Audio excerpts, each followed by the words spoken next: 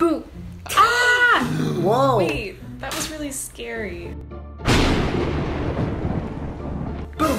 Ah! Whoa! Oh. Okay, wow. I was actually scared that time. I'm shaking in my boots, subjectivist. So we're back with some more spooky stuff for you guys. Today we're going to be talking about our picks for spooky games to play through the month of October. Some games that really get us in the mood for for October and Halloween. No. You didn't let me finish. I didn't say anything. I want to go first. I want to go first. Okay, what's your pick for a good autumnal spooky game? RuneScape. But RuneScape, Night in the Woods. So, this is my top pick because it came out in February, but it really put me in the Halloween-y fall mood. The game does exactly fall. It's like the colors are very Halloween. It's like a small town in Pennsylvania. In the autumn. The visuals are beautiful. Yeah. And the backgrounds are amazing. It's one of those games that it looks completely unique. Like there's really nothing else that looks like it. It's very that take those kind of risks. Aesthetically moody. Very thematically moody. Yeah. Story that like it it's tells. just a moody game, and I feel like the art style really conveys that. Is it a platformer? Yeah, kind of. It's like a narrative role-playing game. platformer. It's RPG. like a visual novel platform. Yeah. The game Definitely hits home too, with the whole like college students come home from college and Yeah, she doesn't finish her first year. The main character's name is May, and it's just really a story about growing up and how hard it is in a really beautiful way. While also at the same time there's sort of something kind of supernatural going on. You find an arm on the sidewalk at one point. Oh yeah, that's how it starts. But and they're like those dream sequences too, Yeah, right? and Yeah. she's like jumping around rooftops, finding like ghosts. Mm-hmm. Well, we won't spoil anything in case you haven't played it before. Even if you don't like that kind of game, I have a feeling that there's something to like about it, no matter what your tastes are. There's literal Halloween in this game, so And that's very topical. It's goofy too. It is goofy, It's sweet and serious and nostalgic and spooky. and the character design is great. It looks really fun. It's a little taco for me. Yeah, But- I do remember the main character being pretty annoying, but I also kind of remember that was like the point. Yeah, it's definitely the point. It's still cute. Like, It's very cute. all right, so check that game out, guys, if you're interested. Speaking of highly successful indie games, my spooky scary autumn game, believe it or not, is Undertale. Cue the music. Undertale actually has a really special place in my heart. It came out in autumn, and I really distinctly remember listening to the soundtrack, working on my oil painting class homework, and the cool autumn breeze coming in.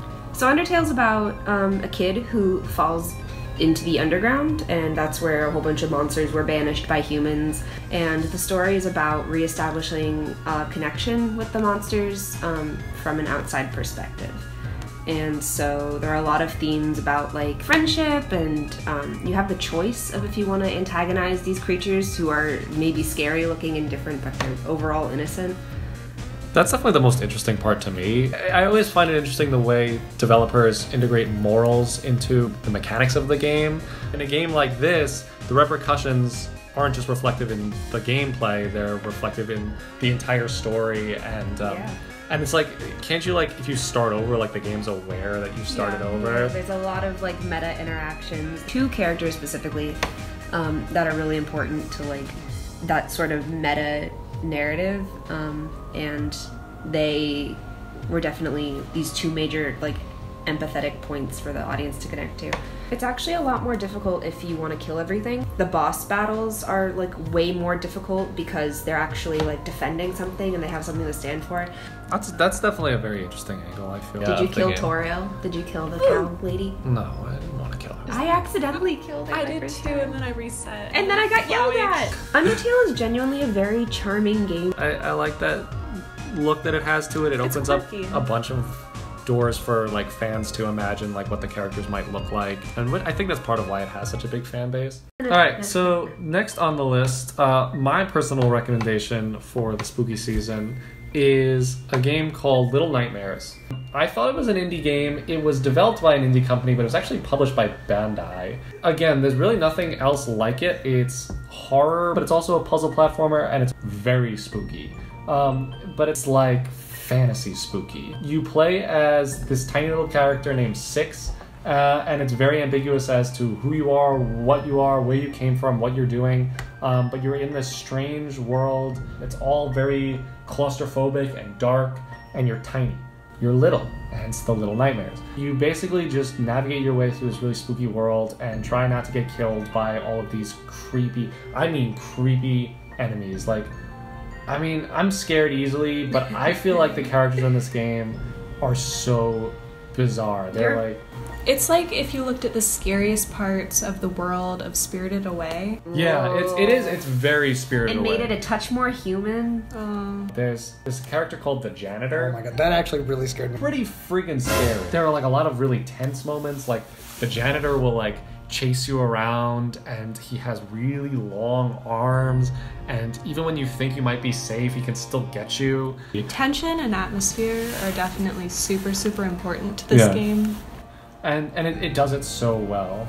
Is the implication that you're an actual little child? It's so ambiguous. It's like the way the lore of Little Nightmares is presented kind of reminds me of like Dark Souls, where there's really nothing there unless you want to do a lot of digging. You can dig into it and theory craft. Yeah, there's no dialogue, there's no speaking in this game at all. Definitely check it out. So I wanted to talk about Soma, which was made by the same developers as Amnesia. And Soma is such a crazy game. I'm not always that into horror. I don't like jump scares. I have trouble with that kind of thing, but Soma, it's sci-fi, but it's very psychological horror, which is really fascinating to me. It's set way in the future, and you're kind of lost in this very creepy underwater landscape and trying to like put things together and find answers for yourself. And the visuals are very it's like dystopian, Lovecraftian. They're super cool to me. Yeah, there's a lot of body horror, so maybe stay away if you don't like body horror. Well, it's interesting. A lot of body it's horror. Not gory. It's just it's like corruptive. Okay. There's nothing. Honestly, I get scared pretty easily, but when I played through this, I wasn't super scared. I was more just intrigued. Yeah, that's really what I like about Soma. It wants you to play through the game and finish it and still be thinking about what the game was saying to you. Yeah, and I definitely was. It really makes you think about humanity and identity and autonomy and... Yeah, because we can't even disclose too much about what the game's even really about because it's all spoilers. Spoiling, but it's very, very fascinating. It looks really scary. What is the gameplay like? It's first person. First person.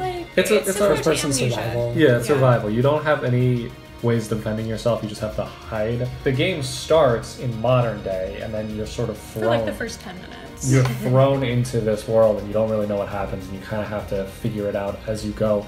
And there are so many twists that seem unbelievably confusing at first. Well, anyway, that's Soma, guys. That's probably on the spookiest spectrum for our game. And it's serious. If you're kind of squeamish about spooky games, maybe not Soma, because it is pretty scary. Although I don't know, I feel like I'm pretty squeamish. I made it through all of Soma, so it's more compelling than like it's super compelling. Icky, like get me out of here. It's very, very interesting. If you'll want to finish it. All right, do we have one more, Nick? I could do one. So I'm going to talk about Dead Space on the iPhone. No, I'm not. Actually, I played that. I'm going to talk about Hollow Knight. The art style is really cute. They're cute little bug characters and cute little like husk bug characters. It's really nicely 2D animated, which I really like, and it has nice backgrounds. The gameplay is essentially 2D platformer Dark Souls. With like hack and slash elements. Sounds really fun. Yeah, it is fun. I haven't played too much of it, but it is really good so far. It's not super spooky, but it definitely has a gothic aesthetic. Gothic architecture, like underground, made by like bugs. That's cool. Yeah, and the game's really fun to play, and it's actually pretty hard, like Dark Souls or like Mega Man or like any of those old kind of games like that, or Cuphead. Just sort of that wave. The story is very ambiguous, like Dark Souls. It's sort of just you show up. And it takes a lot of inspiration from Dark Souls, without a doubt. That's super interesting because I feel like when you if someone told you this game was inspired by Dark Souls, obviously you would imagine it to look more like Dark Souls in terms of like 3D graphics. This is like it really took deeper themes from Dark Souls and repurposed them with a totally new artistic direction, which is super cool. And of course, the gameplay it's a platformer. I love those backgrounds. It's really fun. Because there's a lot of, like, you sit on benches and you wait for, like, this, like, larva to carry you from bench to bench, which is, like, bonfire to bonfire. Okay. And you're just trying to build the map of this underground labyrinth. Oh, this is cool. This really reminds me of...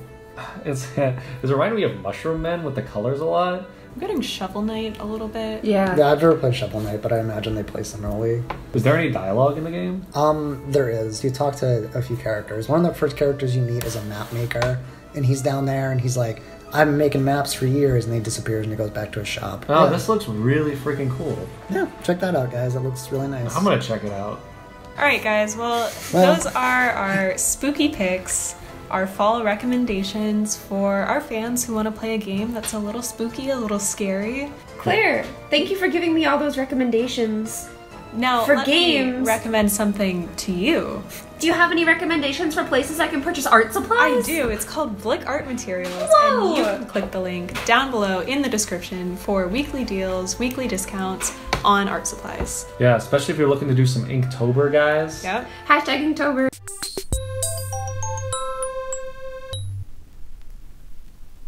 Or OC-tober or Drawtober. Yeah, all the Tobers. Or subjectively Tober. Or Toe-tober, where you just draw toes all month. like No. Sonic. Sonic with toes, this character with toes.